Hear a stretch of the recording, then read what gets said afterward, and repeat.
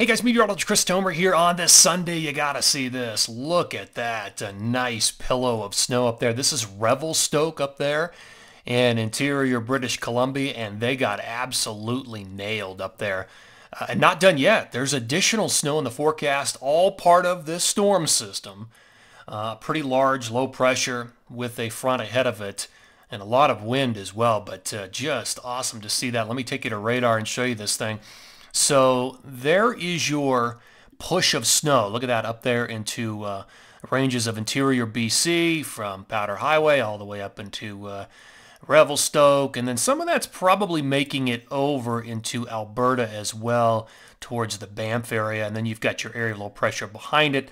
So out ahead of it, we're going to have a lot of wind. And that's going to blow through Montana, Wyoming, northern Utah, and Colorado over the next 24 hours.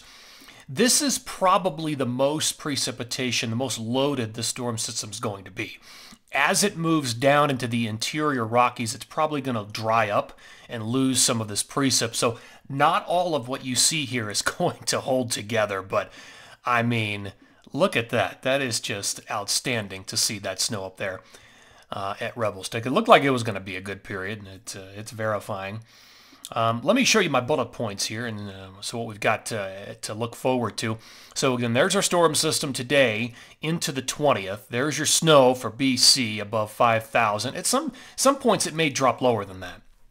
It looked like it could drop lower, especially in the late night, early morning hours.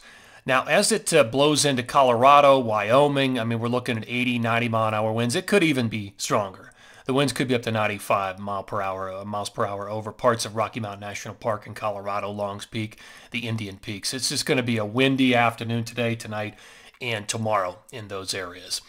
Then we're going to deal with some tropical remnants coming into the Four Corners. Doesn't look major, but that'll probably drop some light snow accumulation across the Four Corners. I'll show you that coming up. And then we're still on atmospheric river watch on or after 1024, but I'll tell you what I'm seeing here this morning. It doesn't quite look as intense, and that's definitely shown in some of the forecasts. But one of the changes, I'm seeing that it may, even if it's a lower level river, it may get extended out longer with surges of that Pineapple Express coming in, maybe even to the 1st of November. So it could be an extended period. Here are the best odds of snow for Colorado, Utah, Wyoming, Montana, and interior BC. There's your snow for interior BC, and then another period, 1023 through 1026. So it's looking really good there. Okay, here is your water vapor satellite imagery. It's very obvious to see the big area of low pressure and the intense push of moisture into BC, even over the range into parts of western Alberta. The dry air is down here in the blacks, the oranges, and the reds, so really just waiting. So again, the leading edge of this front is going to move down on sort of a northwest flow pattern through the Intermountain over the next 24 hours. So that's how it's going to shake out across the west. Looking at the forecast radar. So we'll start this early today. I just wanted to kind of show you where it's at. There's your leading edge of the front. There's your big precip push into interior BC. And as this arrives in Wyoming, in southwest Montana, that's going to be snow and wind across the higher peaks. So, and it could be several inches of snow accumulation. Let me roll this into the future. So there's a lunch hour. I mean, look at that slam. This will be interesting to watch as it slams into the Tetons, Yellowstone, and the Wind Rivers, and of course, Absaroka Beartooth Wilderness there in parts of Montana. So that's on its way. Here's the dinner hour. Colder air will come in behind it. Boy, that definitely, you can see the form with this front. It's very obvious. And it does clip very briefly the Wasatch and the high Uintas. It's going to be windy there too. But then it will blow on into Colorado. And this is mostly snow behind it over, of course, the high peaks. Here's the early morning hours on Monday, and notice how it dries up. So, again, we're really looking at the peak precipitation rates right now, and then it dries up. There's the lunch hour on Monday. It's largely gone. Now it's a waiting game. Here we are early on Tuesday. What's next, right? Well, we've got high pressure here for a few days. I'm just rolling this ahead. Here are the early morning hours on Wednesday. Now, this is when we start to see a little bit of that residual tropical moisture coming in. In fact, you can see it right there. So that's going to creep its way through on probably 22, 23 through a lot of the four corner states with rain and snow, depending on your elevation. All right, here's the middle of the atmosphere, looking it up at about 18,000 feet. Atmospheric pressure anomalies. So this is effective today, and there's our storm system by the end of today. And there's your front right there. And look at the bending of those pressure lines.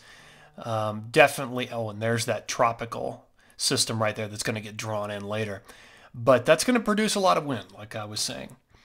Okay, let's go into 1023. This is Thursday.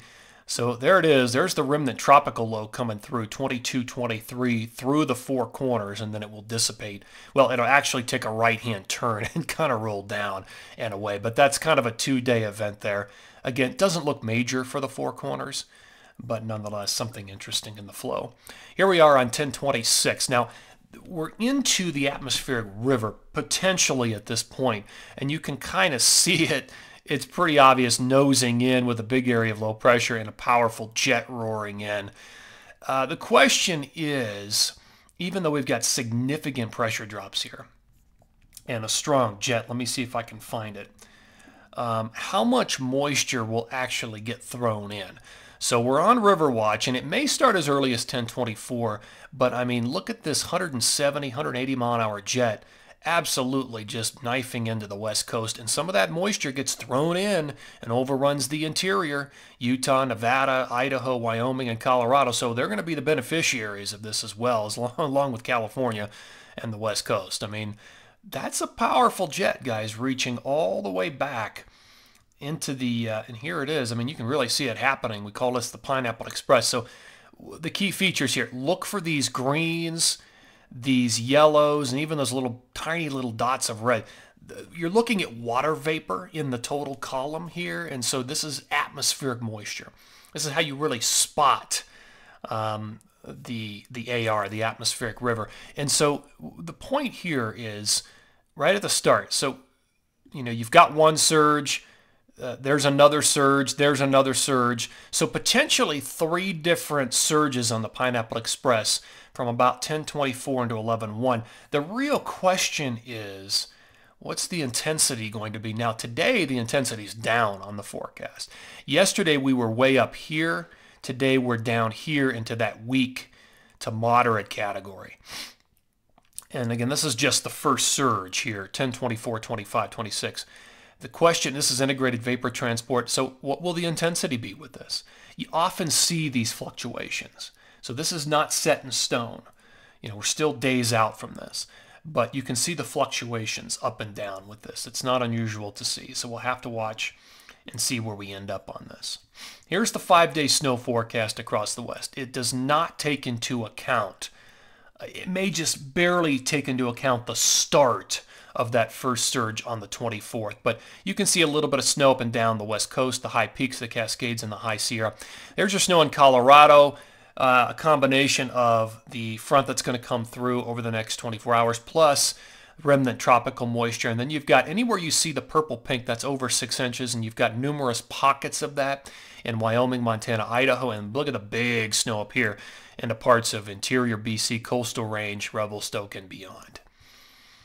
Let's zoom in on that. So into Wyoming, Montana, a little bit of Montana, Idaho, Utah, Colorado, potentially a little bit over 6 inches there, as that snow slams into a lot of Yellowstone, the Tetons, and the Wind Rivers.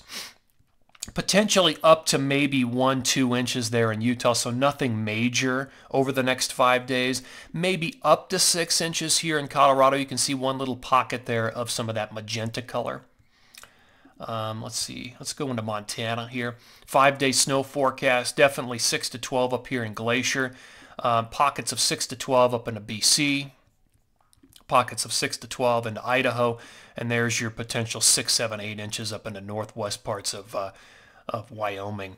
Into Colorado, 5-day snow forecast. Yeah, you've got some pockets of 6 inches there. Mostly, though, it's kind of a 1 to 4.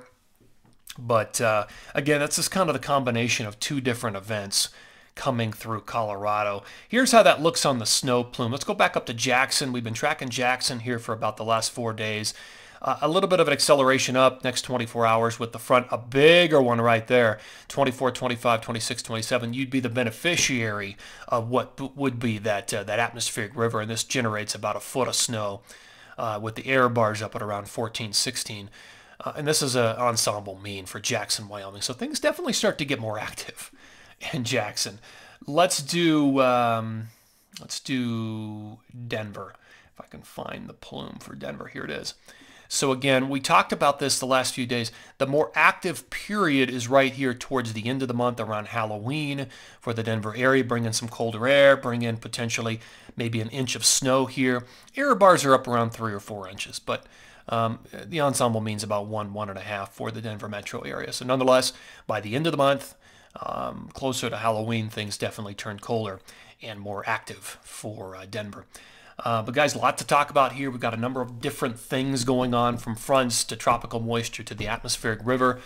In fact, let me end on, this is such a cool animation. We'll end on this, and you can really see the potential for, maybe up to 3 different AR surges with the Pineapple Express through November 1st. All right, take care, and I appreciate you guys tuning in here, and have a great day.